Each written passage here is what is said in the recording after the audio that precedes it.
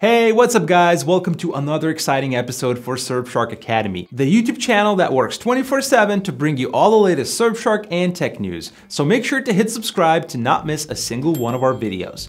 I hope everyone's having a great summer so far, by the way. It's been quite toasty here in Europe, and I'm not gonna lie, it's been a challenge to survive all these high temperatures. That being said, today's episode is pretty stacked, so let's get going. Well, the Surfshark team has kicked off the summer with a banger. Starting this week, you can now access a brand new privacy tool called Alternative ID. It sure sounds cool, but what is it exactly? To best explain what it does, let me present a scenario for you. Let's say you're signing up for a website, and it could be any type of website, be it a marketplace or a forum or even a newsletter that you don't really want but appreciate the discount code that it gives you.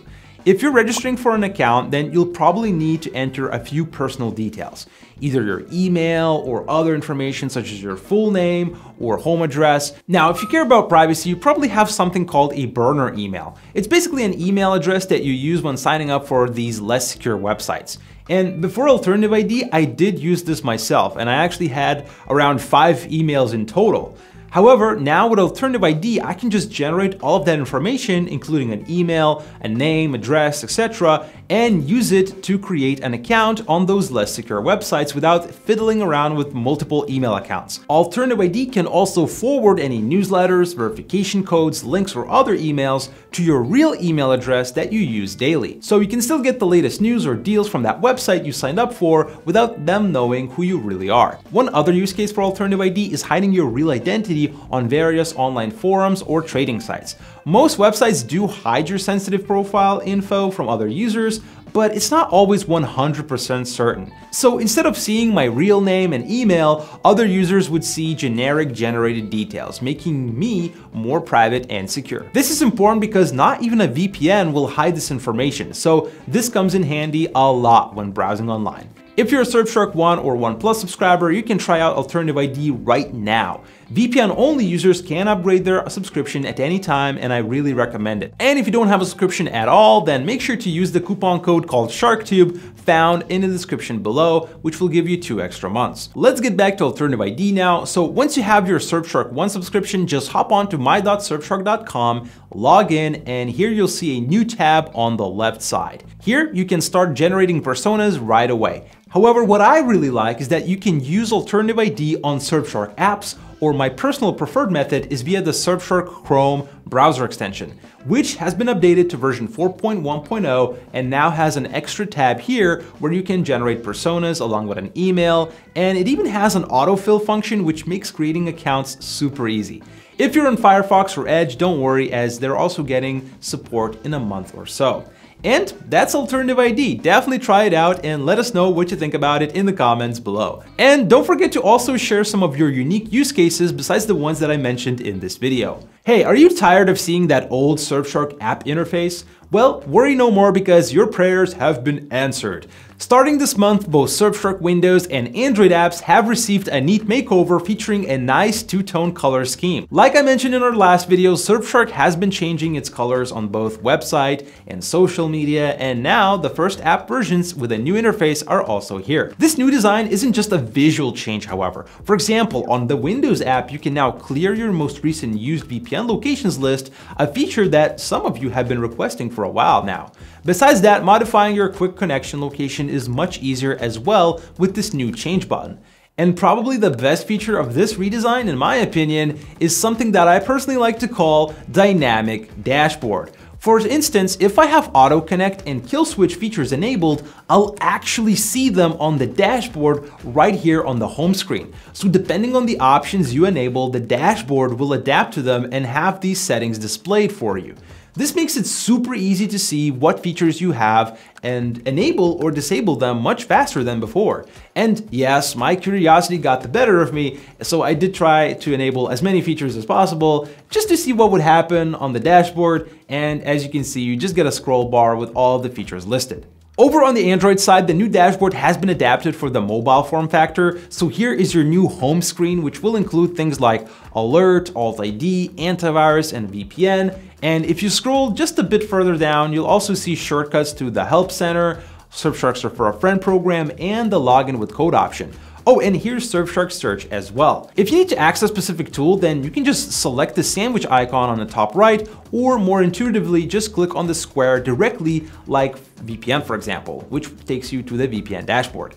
But then if you want to go back to the home menu, you can just use the tabs here at the bottom. Also, just like on Windows, the VPN screen on the mobile also has the so-called dynamic dashboard, and you can just access it by dragging this connect area or by tapping on it. And once again, I can see that I have, in this case, IP Rotator enabled and Clean Web. That information is just much more accessible now. But perhaps the most underrated feature of this new dashboard, in my opinion, is the fact that now the connection feedback form doesn't take half the screen. It was something that really bothered me personally, and I'm glad that now it's much smaller, yet hasn't gone anywhere.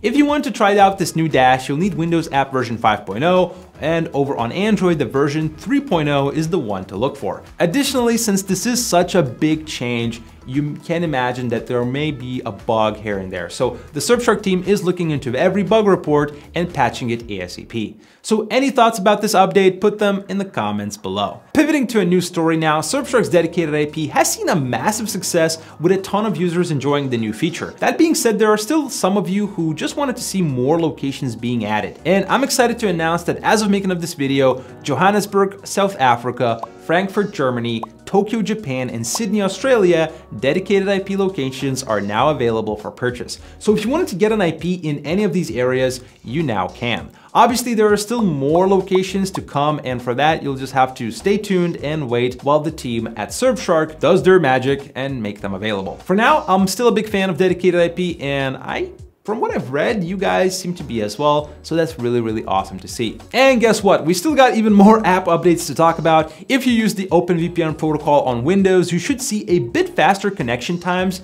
as the team have updated the OpenVPN version. Surfshark iOS app has been updated to version 3.12, and with it, it brings live activity support. This is a feature from iOS 16 that allows you to better control your apps. So now with Surfshark, you can use this, and it allows you to pause or resume your VPN connection right from the lock screen. Just note that the pause and unpause only works if you're using the WireGuard protocol. And over on the antivirus side, you'll now see a similar two-tone design again, and also a feature that allows you to automatically delete infected files after 60 days. Definitely a nice feature to have. These changes are now live on both Windows and macOS. Hey, did you know that sharks don't actually eat people? I mean, just look at how many movies there are with sharks being portrayed as the bad guys. Well, my colleague Victoria had a chance to talk with Paul Cox, the CEO of Shark Trust, which is an organization dedicated to help sharks thrive in our oceans because they are extremely important to the whole ocean ecosystem.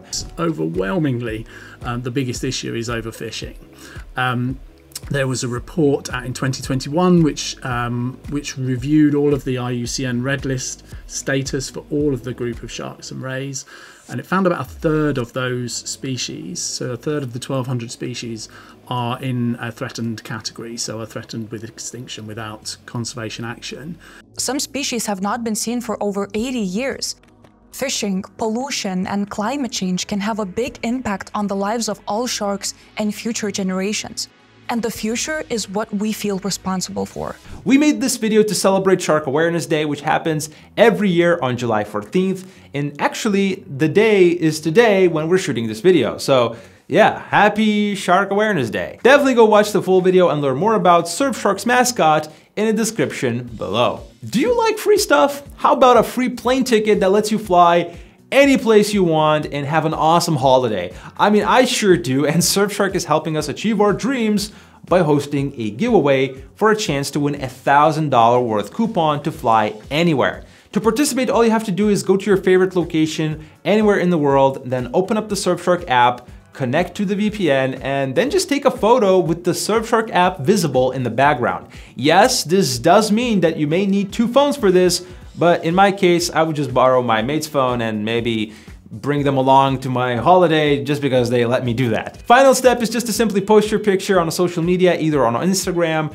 Facebook, or Twitter, and add hashtag Surfshark Giveaway, and that's it. That's all you gotta do. It's pretty awesome. Anyway, best of luck to all of you, and you have time until September 30th to post your photo. And the winners will be announced on October 16th, so you probably will hear it on this YouTube channel. For even more details, I'll leave a link to the Surfshark blog post explaining everything you need to know in the description below. And our last bit of news is about Surfshark snagging yet another award. This time it comes from Forbes Advisor for Best VPN for Unlimited Connections. Forbes states, quote, "In a market of copycat VPNs, Surfshark manages to stand out with a list of unique features that includes split tunneling, allowing you to send only selected apps through the VPN tunnel and multi-hop connections, which bounce your tunnel across multiple servers for extra security." End quote. I personally mentioned Surfshark's unlimited connection feature multiple times, and we even ran a few polls on our channel asking you guys how many devices you guys tend to use with Surfshark. So I'll use this opportunity to say it again. Connect all of your devices with Surfshark. It's a super unique feature among VPNs, and so make sure to take full advantage of it. Next, let's move on to our community poll overview. YouTube polls are a fun way to interact with all of you guys and fans of the channel, so make sure to vote on the next poll via our community section. And this time, we asked you guys, how many different VPN countries do you connect to? The vast majority of you picked the option of 1 to 3. Now, this doesn't surprise me, as even myself, I usually hover between perhaps 5 VPN countries that are sort of my go-to connections for specific services and apps. But having that high quantity of servers is very important to me, because if I ever need to connect to, I don't know, Romania or something, I will have that option with Surfshark. And finally, our comment of the day comes from RetVet0609 asking, when will split tunneling be available on iOS and Mac devices? I picked this one specifically because on the Surfshark subreddit and other social media channels, I do see this question come up a lot. And the sad reality of it is that unlike on Android or Windows, creating a split tunneling bypasser feature is very, very difficult. For an extra comment, I spoke with the man behind it all, Justas Puki, Surfshark VPN product manager, and he stated, quote, "We hear feedback from Surfshark users and we would love to add split tunneling on Apple's iOS and macOS platforms. Unfortunately, such a feature is simply not possible on iOS, specifically due to its network API limitations. On the other hand, macOS does have a way to implement split tunneling, however, it's not as straightforward as we would hope it to be. That being said, we do have plans to release split tunneling for macOS in the future," end quote. So there you have it. On Apple's iPhone, bypasser feature is just simply not possible to implement. However, on macOS, it is possible, yet very challenging on a technical level. It is a bummer, no doubt, but not having these features on your iPhone or Mac. But I will say that I did find that if you're using Apple's iOS 16 shortcut automations, you can actually mimic the bypasser functionality pretty closely. And we did make a whole video about it on how to do it. I'll leave that video right here if you want to watch it, and I'll see you next time. Take care.